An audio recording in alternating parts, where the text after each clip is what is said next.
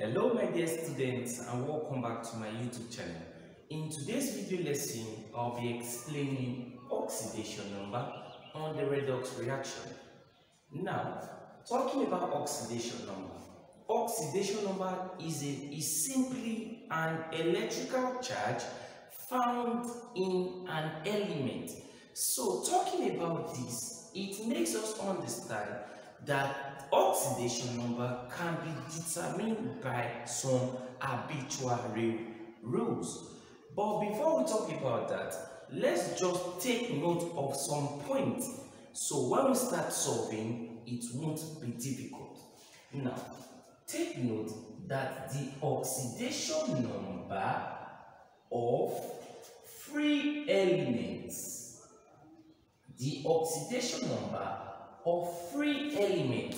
what is a free element? A free element is simply an element that is not combined with another element. So it is simply an uncombined element. So the oxidation number of free element is 0. The oxidation number of free element is 0. Now, another point. The oxidation number of hydrogen is positive 1, with the exception of binary hydrides.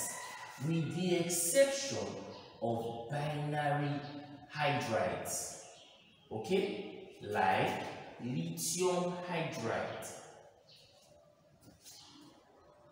Now, with the exception of binary hydrides, so what will be the oxidation state of binary hydrides? That's hydrogen in binary hydride. Hydrogen in binary hydride is simply -1. But oxidation number of hydrogen generally is +1, but in binary hydrides is -1. So binary hydride is the exception. So you can see this is lithium hydride. Hydrides simply talk about for combination of hydrogen with another element. Now this element here is a metal. So what type of hydride will you call it? It is simply called an ionic hydride. So we're not talking about that. So let's move further. So the oxidation number of oxygen in most states is talks about -2. The oxidation number of oxygen in most states is -2, but with the exception of peroxides, which is -1, like the likes of H2O2, which is called hydrogen peroxide, K2O2 potassium peroxide, and CaO2 calcium peroxide. Now, the oxidation number of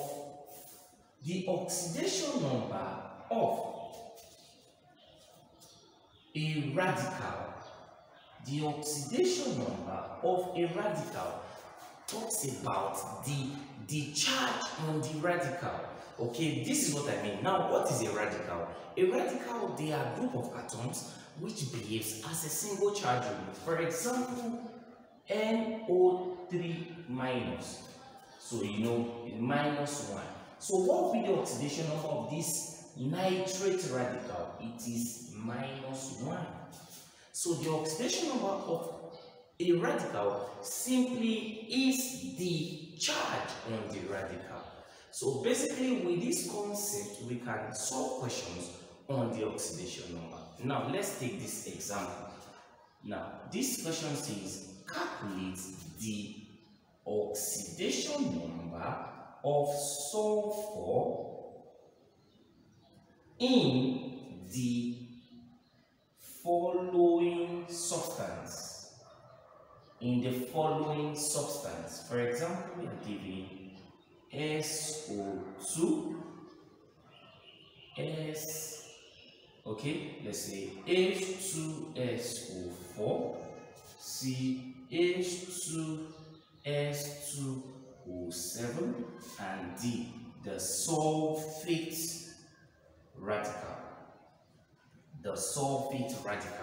Now, this is a question: calculate the oxidation number of sulfur in the following substance. Now, let's solve the first question, SO2. Now, in determining the oxidation number of a particular element, we take that element to be X. So look at sulfur here. We say X plus, you can see I said earlier on that the oxidation number of oxygen in most states is -2, but with the exception of peroxides, which is -1. So the oxidation number of oxygen here is -2 plus -2 times 2, because we have 2 atoms of oxygen forming a molecule. So O2 minus 2 times 2, and you equate them to be 0.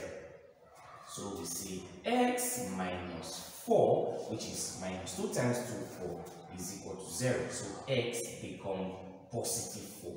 So this is the oxidation number of sulfur in SO2. Now let's go ahead and solve the oxidation number of sulfur in H2SO4. H2SO4, sulfur. Now we said earlier on that the oxidation number of hydrogen is positive 1. So we say plus 1, we have 2 atoms of hydrogen, so plus 1 times 2 plus X, because this is what we are looking for, plus the oxidation number of oxygen in most states is -2. We have 4 atoms, so -2 times 4 equals 0. So we have 2 plus X minus 8. Minus 2 times 4 minus 8 equals 0. X becomes 8 minus 2, so we get 6. So the oxidation number of sulfur in H2SO4 is 6.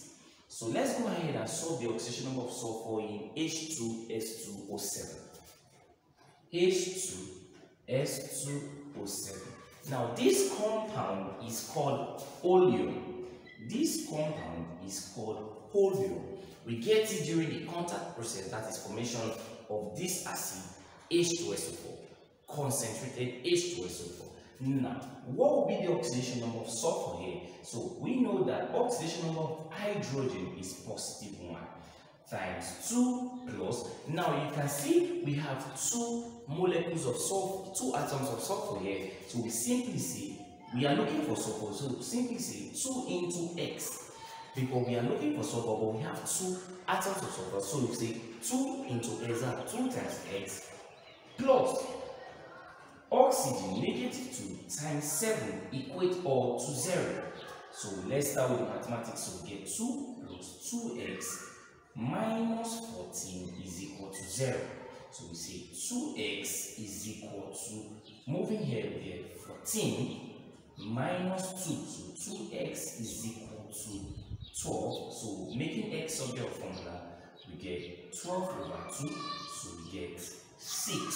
So the oxidation number of sulfur here is 6. Okay, now basically let's move over to the last question.